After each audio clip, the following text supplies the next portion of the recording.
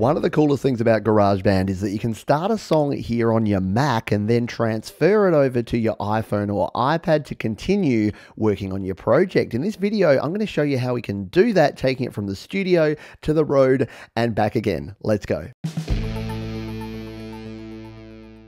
Hi, my name is Pete. Welcome to Studio Live today. So what we're going to do here is export this project as an iOS project and then bring it into my phone. I'm then going to take you with me on the road as I make some changes to the project as I'm out and about. We'll then come back in part 3 and bring it back into GarageBand on Mac. There's timestamps in the description so you can follow along there. The first thing we need to do is grab my project here up the top here in GarageBand. We're going to actually share this. So we're going to click the share button and we need to export it. Project to GarageBand for iOS. So we're going to click on this one because you need it to be in an iOS format. Now, I've already done this once before, so it says, do you want to share this again? Yeah, I want to make sure I share a fresh version. So we're going to click the share button there. Now we can actually save it as a GarageBand iOS file. Now, the place that I recommend saving it is here on your iCloud drive. I've got a GarageBand for iOS folder here in my iCloud drive. So what I'm going to do is actually pop it in here. I'm going to call it that same name there, but I'm just going to put iOS after it, just so that I know that this is the iOS version. We're going to click on save, and it's going to go through and export. It's going to bounce down this GarageBand Mac project. And then once it's finished doing all of this, we'll be able to head out on the road, grab our iPhone, and continue working on this project in GarageBand iOS. So that's now finished. What I'll do is while I'm here in the studio, I'll jump onto my iPhone and I'll show you how we can actually bring this project into GarageBand iOS and what it looks like over there. So I've loaded up GarageBand here on my iPhone, and what we'll do is we'll go to the browse option here. Now, where we saved it was here on my iCloud drive, and then here under GarageBand for iOS, and there you can see it's there. What we've got to do is download it first to bring it on in here. So we're going to tap on there. It's going to start downloading from iCloud Drive, and once it's ready to go, that didn't take long, we'll hit OK there because I'm just using AirPlay here to display this, and here it is. Now, what you're probably noticing there is that it's all in one particular file here. It's all in just one track here, and it's just going to be one stereo track that we're going to add to, because a lot of the things in GarageBand Mac are not compatible with your iPhone or your iPad. But don't worry, everything that we add here, so if I came in here and started playing around with ideas and adding new tracks, we can then bring them back into our project when we get back to the studio. What we can't do is remove things or remix things or change things that are already in there. So what we're going to be able to do is capture some ideas while we're out and about, but then it will bring all of those individual tracks back into our master project on the Mac. So that's the way you've got to think about it, that this is like our device to go out and capture some ideas and do some additional recordings and add some instruments. And then when we get back to the studio, we'll be able to bring them back in. So let's get some sunscreen on, throw on the hat, and get out and about. So I often get asked, why are you a mobile creator, Pete? Well, when you've got a day like this and you can be outside but also creating music at the same time, I think you know the answer to that. So we're out and about, we're about to load up GarageBand and start adding some tracks and some ideas to this project. So it's as simple as loading up GarageBand just as we did back in the studio and adding some stuff in. So I'm going to go away and do that, and then I'll come back and show you what I've done. All right, so we are back indoors, and as you can see, yeah, it's a bit of a dog's breakfast of various ideas and things that we've put in here, but that's okay, because that's just every time that I was out and about and I had an idea, I recorded it. So we got a couple of audio recorder tracks, we got some strings, we got some pianos, we got some drum loops, we got some, I don't even know what that is. Let's jump back over to the studio and find out exactly what we got. So we're back in the studio. Here is my iPhone. There's all those tracks that I just showed you. Now, what we need to do is make sure that we save out. So we're just going to close, go back to My Songs in the top left there. That's going to save this out, and we're going to make sure that that actually uploads. So we'll wait for that cloud icon to disappear, because that means it will have sent all of these updates back to iCloud. Then we're going to jump over here onto the Mac and take a look at what we've got. All right, that cloud icon has gone away, meaning it's now uploaded. Let's now load up GarageBand here on the Mac and reopen this project and see what's happened. So I've opened GarageBand, it's reopened this project, and check this out. New tracks have been added to this project by GarageBand iOS. Do you want to import the new tracks? I sure do, GarageBand. So let's hit the import button, and this is going to go away and bring in those tracks into our GarageBand project.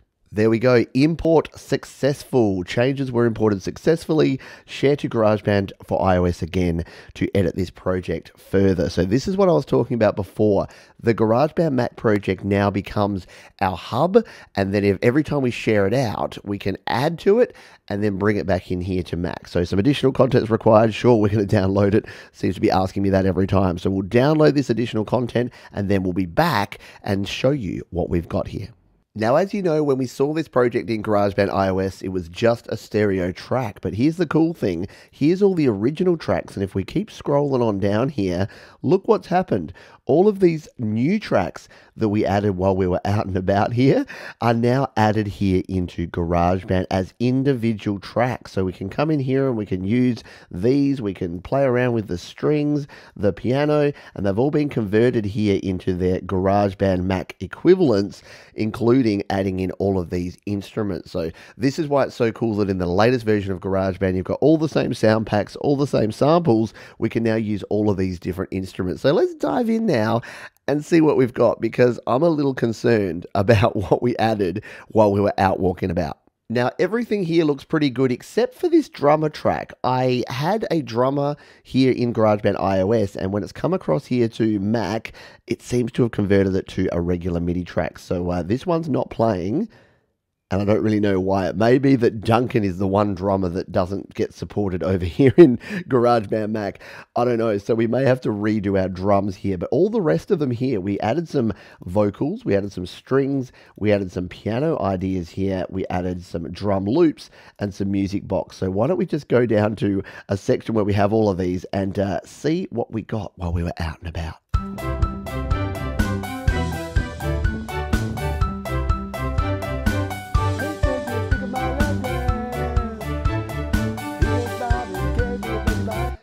Now, I told you this was going to be super experimental. So what have we done here? Let's take it one by one. So I've added in, whoop, we've clicked the wrong button there. I told you I'm getting used to this. So I did one take here where I've got a bunch of ideas here with the vocals.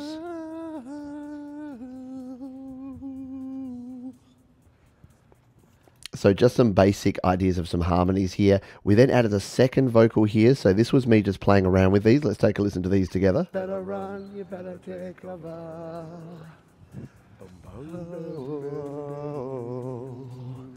And the thing is, sometimes when I'm out doing this sort of thing, I just start saying different things like that's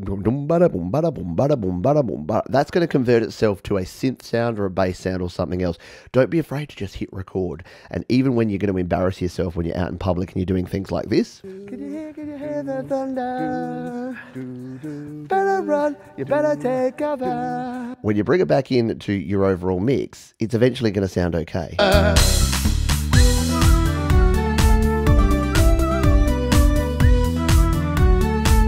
Now, the one thing that I thought was cool is that this one needed a 4 on the floor kind of beat. So I actually found one of the 4 on the floor drum kits here. And this might be something that we can use throughout this track as a bit of a loop here. Let's take a listen to this one by itself. So this one here combined with our original drummer could give us a bit of a cool kind of groove here. Yeah. Bring our bass in. Yeah, nice, right?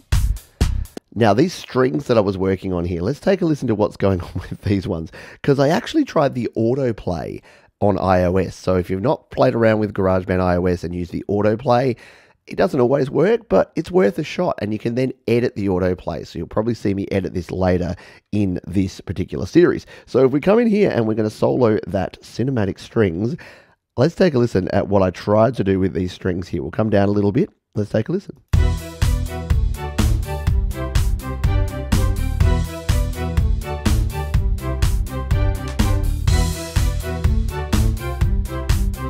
I'm not hating that. That could end up in there as a bit of something different. You know what? You just got to experiment with this stuff. Let's continue on here. I added this music box. I don't really remember what I was doing with this. Let's just add this one in here.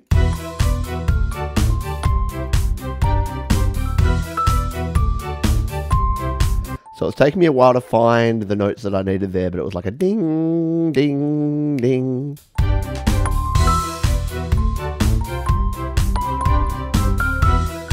again, more experimentation. We'll play with this more further down the track. What about the piano? What was I trying to do here? I think I was playing with some arpeggios. Let's see what sort of arpeggiated sounds we had down here.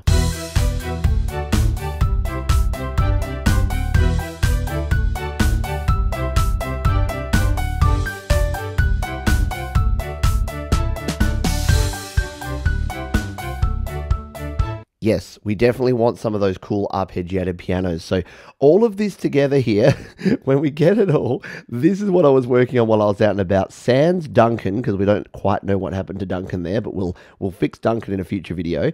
But let's just take a listen to all of these weird ideas together here and see what they sound like. Bring our vocals back in, shall we? I said, do you speak of my language? He just smiled and gave me a Vegemite sandwich. And he said, I come from a land down under, where the dust flow. So does it sound like a disorganized mess right now? Yeah, kind of, but can you see the power of this, that just grab your phone and in an hour or so just walking around, every time I had an idea, I threw it in here. Some of these will land in the garbage heap, some of these will end up in the final track, but it just means that whenever you get that inspiration, you've got your project with you wherever you go. And remember, we can have our bass here in GarageBand on Mac, we can add stuff, so I'll continue to do this in future videos. In fact, hang around because we'll be doing more on this project in the coming days. Thanks for watching. I'll see you next time.